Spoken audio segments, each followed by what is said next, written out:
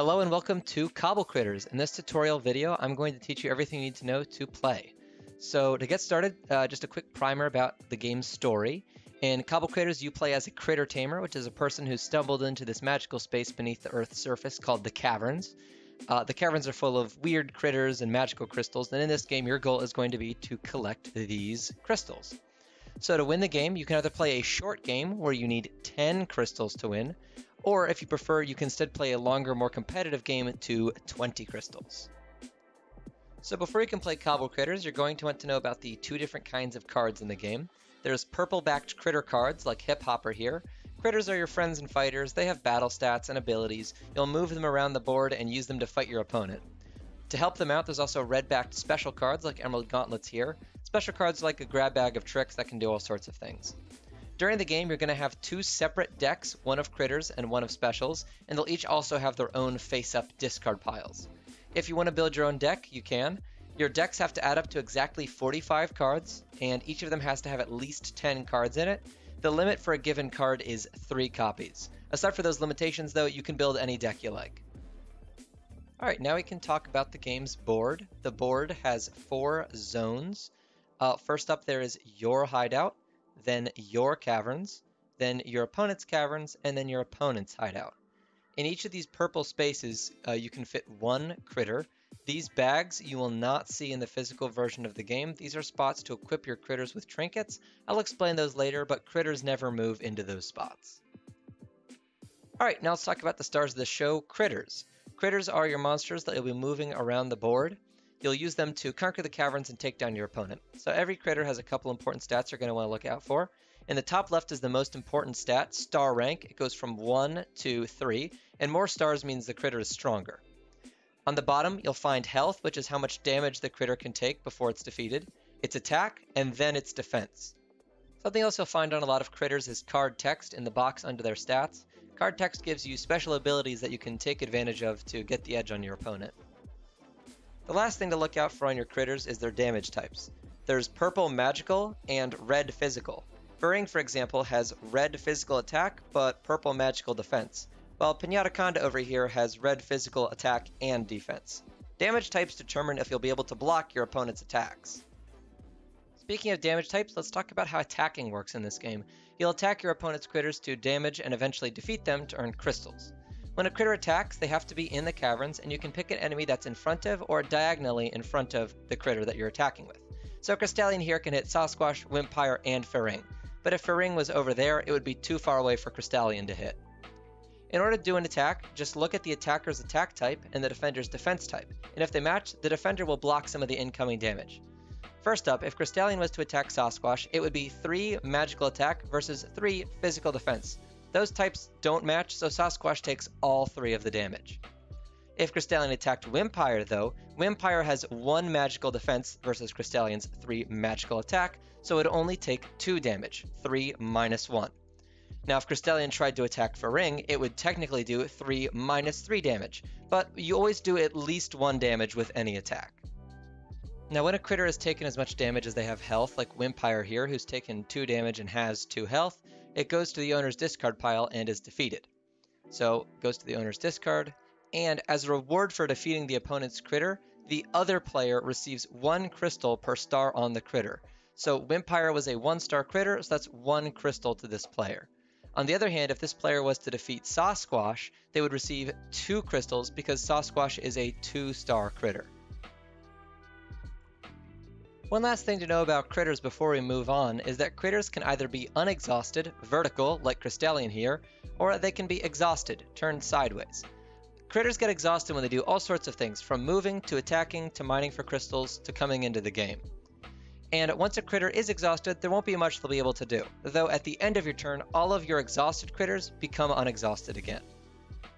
Okay, now we can talk about special cards. There are 3 different kinds of special cards, hijinks, trinkets, and events, and you can play as many special cards as you want during your turn, and they do all sorts of different things. So let's get into it.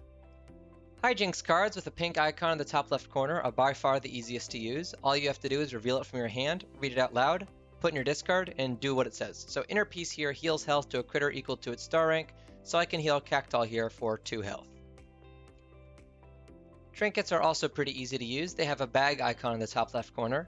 Every critter can have one trinket equipped, so to play a trinket, take it out of your hand, pick one of your critters who doesn't have a trinket yet, and give it to them. Trinkets add their text to the equipped critter, so Cactual here gets one more attack and one more defense thanks to the Pinata Tana. The last type of special cards are events with an hourglass in the top left corner. To play an event, just put it into your event slot and put counters on it equal to its duration. Crabalanche lasts for 1 round. At the start of each of your turns, you'll remove 1 counter. For countdown events, when the last counter is removed, they do something. Crabalanche, for example, does 3 damage to all critters in the cavern. There's also another type of events called passive events that have an effect until they're removed. So while Crystal Reactor is active, this effect affects the boards. One last thing to look at on your specials is Ultra status. You can tell if a card is an Ultra because it says Ultra in the top left corner and because the nameplate glows. Inner Fury, Ruby Cutlass, and Crabalanche are all Ultras, while the 3 up here are not. Every turn, you can play any number of specials, but only one of those specials is allowed to be an Ultra.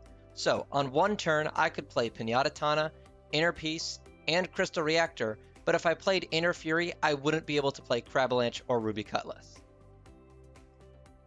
Now, one last thing to keep in mind is this game's hand limit.